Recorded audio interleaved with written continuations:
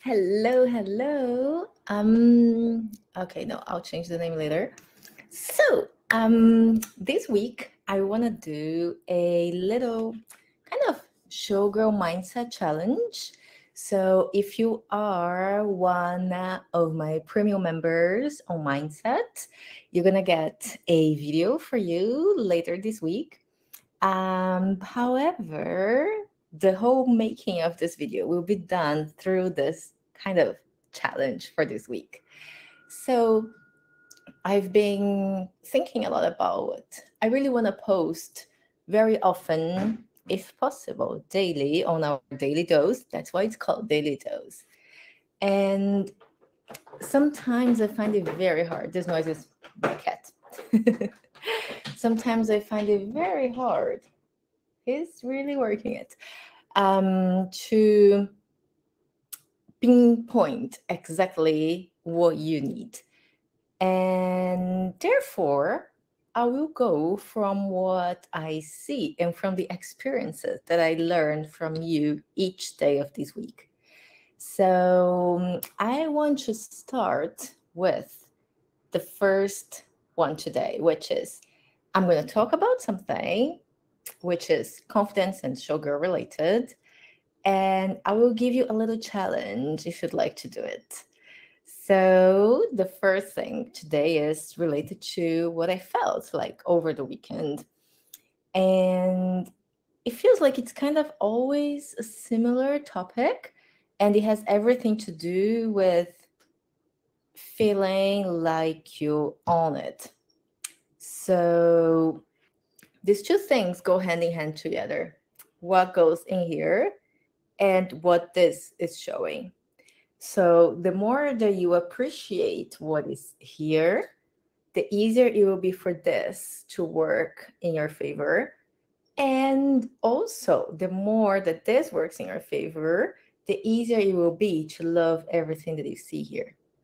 So, what I've been noticing is that sometimes some of the moves when we dance, and if you had a chance to see my the one that I prepared for you, the little workbook on Showgirl, and I think it's the one in which you talk about history. Maybe you had the chance to watch this documentary. And as you could tell, one of the things that all of those girls had in common that were showgirls at the golden era or are still showgirls today. If you go to these big houses like the Moulin Rouge and so on, or if you just follow them online, one thing you can tell for sure that they share is how proud they are. They're super proud of being part of the show, and they're proud of what they've achieved and what their bodies achieved and what they can do. And I want you to have the same feeling because we all deserve that. I want you to be proud of what you can do. And when I see you dance, I want you, or also when I'm not seeing it, by the way, every time you dance, I'd like to really see that chest forward, those shoulders back, that chin up, that smile, regardless of what the dance is, regardless of the choreography, regardless of whether you got it or not. It doesn't matter. It doesn't matter. You're fabulous. So, this is Showgirl Attitude, step number one.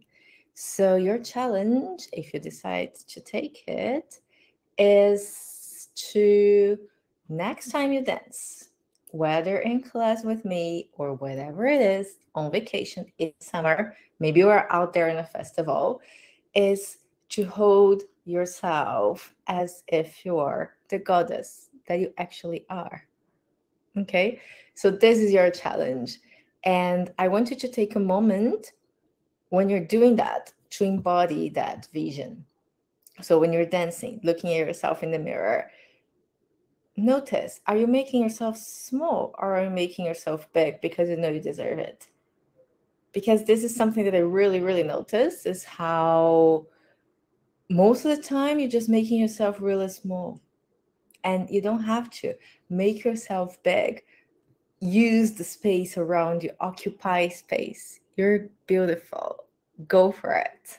Okay? So, I would like you to embody that. If you see yourself dancing or whatever you're dancing, feel it. Feel this goddess energy within you.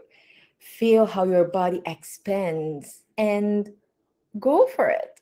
Even if you're dancing outside on a festival, and you have like no mirrors, and you notice that you're like in your own tiny space, just dancing that small, I want you to expand. I want you to be out of this little comfort zone and make it big and feel big and occupy space. Okay. I want you to push your arms to the sides. I want you to push your arms up. Whatever space that you can use it. I want you to use it all. Okay. That's challenge day 1. Showgirl mindset. Be proud of who you are because you should. So I will see you tomorrow. Bye.